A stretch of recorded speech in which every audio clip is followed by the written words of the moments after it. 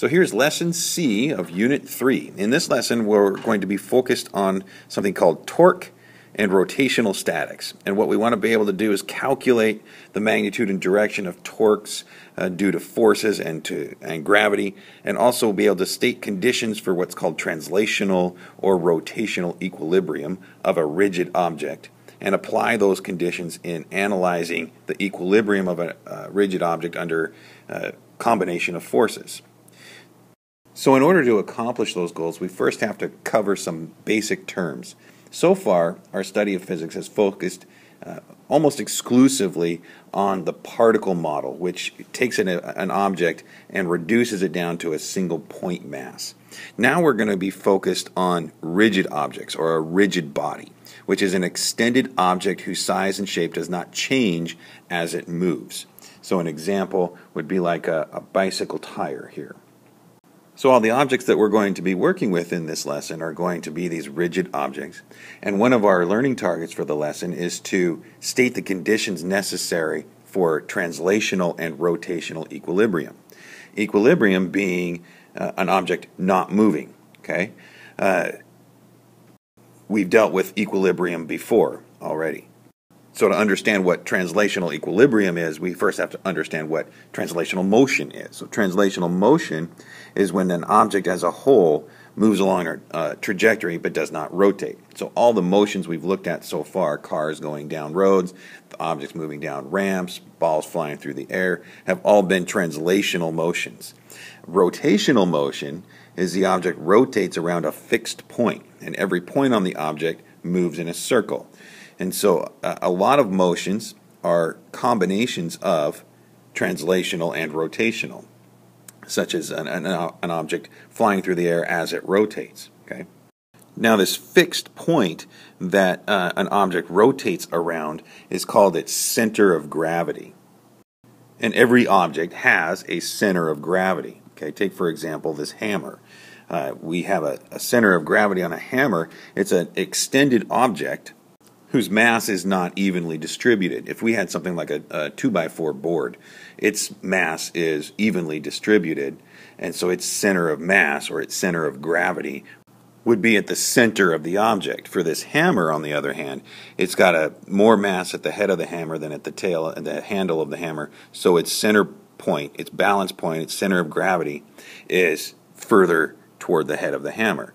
And it's about this point that objects will rotate. So if I were to throw the hammer up into the air and cause it to rotate, it's going to rotate around its center of gravity. And it's this center of gravity that makes products like this bottle holder work. Okay, it holds the bottle at the bottle's center of gravity. So let's think about torque for a minute. Here I've got pictured a top-down view of a door, and there's 4 forces acting on the door, each of the same strength, but they each have different effects on this door. Down here is the hinge. This is the pivot point about which the door would rotate with sufficient force. Now force 1 on here, we can look at this and we can see that it would be the most effective force for opening the door. Force 2, which pushes straight against the door toward the hinge, will not open the door. Force 3 will open the door, but it's not as easily as force 1. But what about force 4 down here?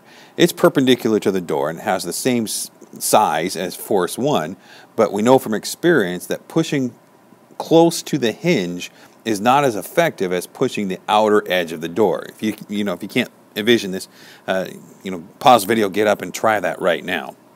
Now the ability of a force to cause a rotation depends on 3 factors. First, the magnitude of the force, or the size of the force. Second, the distance from the pivot point to the point at which that force is applied will affect the ability of that object to rotate. And third, the angle at which that force is applied. We incorporate these 3 observations into a single quantity that we call torque. And basically, torque is the rotational equivalent of force. it measures the effectiveness of a force at causing an object to rotate about a pivot point. We abbreviate torque with the Greek letter tau, so that is torque. Now when an object rotates, it rotates about a pivot point along a line that we call the radial line. So say this wrench right here, we could rotate it around this pivot point depending on the force that we apply to it. Now as this picture shows, the force that's being applied is applied at this angle between, there's an angle between this force and the radial line. And what's important to understand here is that the torque on this wrench then, what causes it to rotate, is due to the component of the force that is perpendicular to that radial line. So it will be important to remember that the force that results in a torque is due to the perpendicular component of the force that acts. So just because the formula here for torque says sine theta in it doesn't mean that we're always going to use sine of the angle between the radial line and the applied force. You have to be certain to use whatever trig function will get you the perpendicular component of that force. Sometimes it could be a cosine. But either way, this is our expression then for torque, is that the applied force times the distance between the pivot point to where that force is applied, or the R, times the sine of the angle, or the trig function of the angle. Okay, so let's look at an example here. So in trying to open a stuck door, Ryan pushes on it at a point 0.75 meters from the hinges with a 240 Newton force directed at 20 degrees away from being perpendicular to the door. We want to figure out the torque that Ryan exerts on the door. So we apply our equation for torque, RF sine theta, and in our solution then, we want to remember and recognize that the angle in our torque equation is the angle between the applied force and the radial line. So we use a 70-degree angle in here, and we end up with a torque of 169.1 Newton meters. Okay, so here we see that the units of torque are the Newton meter. So torque differs from force in a really important way. Torque is measured about a particular point of rotation. So to say that a torque is 20 Newton meters is meaningless without specifying the point around which that torque is calculated. Torque can be calculated around any point, but its value depends on the point chosen, because this choice determines the lever arm and the angle. Okay, so in practice, we usually calculate torques around a hinge or a pivot or an axle. So our torque equation gives only the magnitude of the torque. But torque, like a force component, has a sign. A torque that rotates in a counterclockwise direction is positive, while a torque that tends to rotate an object in a clockwise direction is negative. So once we determine our pivot point, any force that is applied along that radial line or along that lever arm ends up with zero torque. Any force that is applied that will cause a counterclockwise rotation is counted as a positive torque. Any force that would cause a clockwise rotation would get a negative torque. Okay, so let's see how this applies in an example. Here we've got Luis uses a 20 centimeter long wrench to turn a nut. The wrench handle is tilted 30 degrees above the horizontal, and Luis pulls straight down on the end with a force of 100 newtons. How much torque does Luis exert on the nut? Okay, so here's a visual of this problem. Here's the wrench. It's 20 centimeters from pivot point to point of the force being exerted.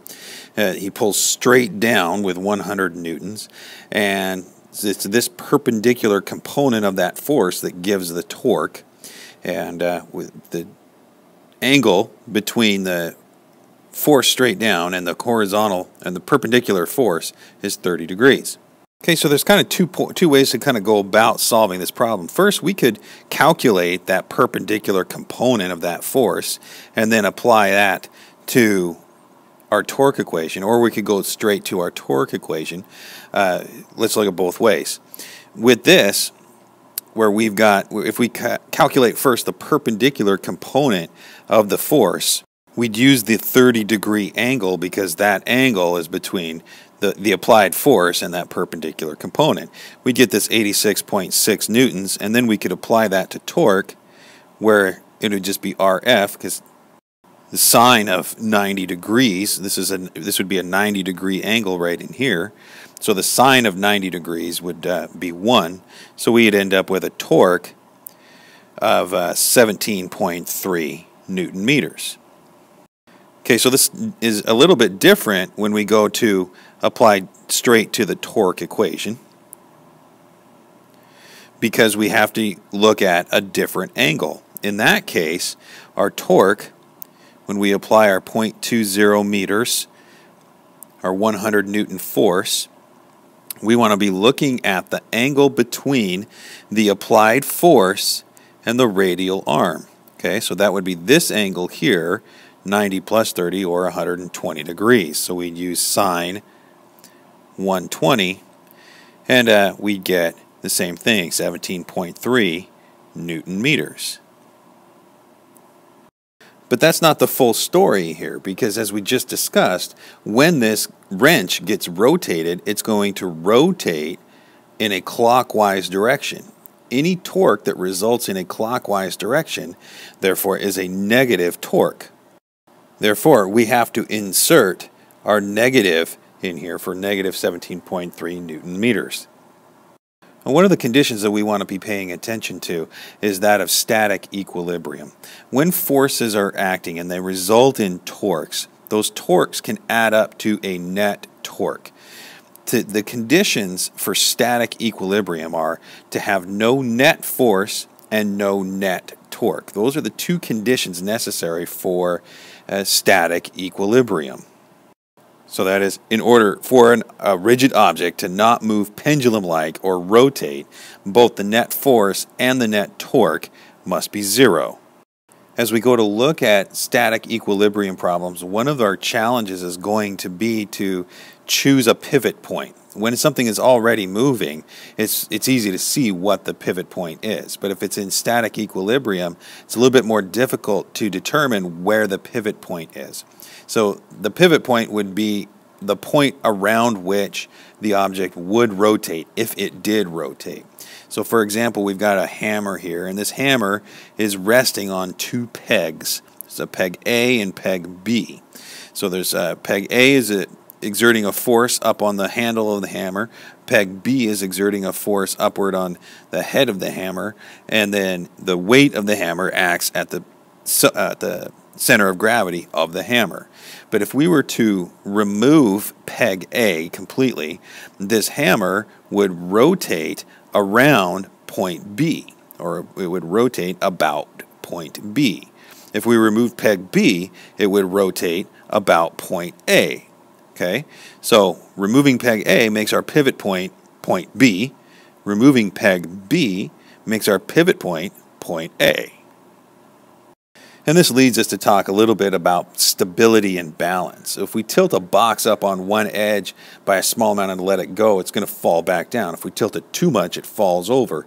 If we can tilt it just right, we can get a box to balance on its edge. So what determines these possible outcomes is the center of gravity. For example, we got a vehicle here. If it goes up on two wheels, right, and it's below that center of gravity, then the car will come back down. We get up to a point where that center of gravity is directly over its pivot point, then we reach what's called a critical angle. Anything past that critical angle would then cause the car to fall over on its side. As long as the object's center of gravity remains over the base of support, torque due to gravity will rotate the object back toward its stable equilibrium position, and we can say that that object then is stable. So here's an example where we have a board weighing 100 newtons sitting across two sawhorses. We want to know the magnitudes of the normal forces on the sawhorses acting on the board. So this is a case of static equilibrium. The board has 0 net force acting on it, and because it's in static equilibrium, it also has 0 torque acting on it. So here's a free body diagram of this board. We have normal forces N1 and N2 on the board due to the sawhorses, and the W is weight of the board acting at the center of gravity. We have two distances then from N1 to that center of gravity and from N2 to that center of gravity. We're calling D1 and D2. Now if we were to analyze just the forces acting on this, then N1 and N2 are in the positive direction, weight's in the negative direction, so N1 plus N2 minus W equals 0. Well, this is a problem for us because we have two unknowns, N1 and N2. So we have to then take a look at the torques. When we go to take a look at the torques, we want to choose a pivot point to focus on here, okay? So when we take a look at this, imagine sawhorse number 1 were to disappear, okay?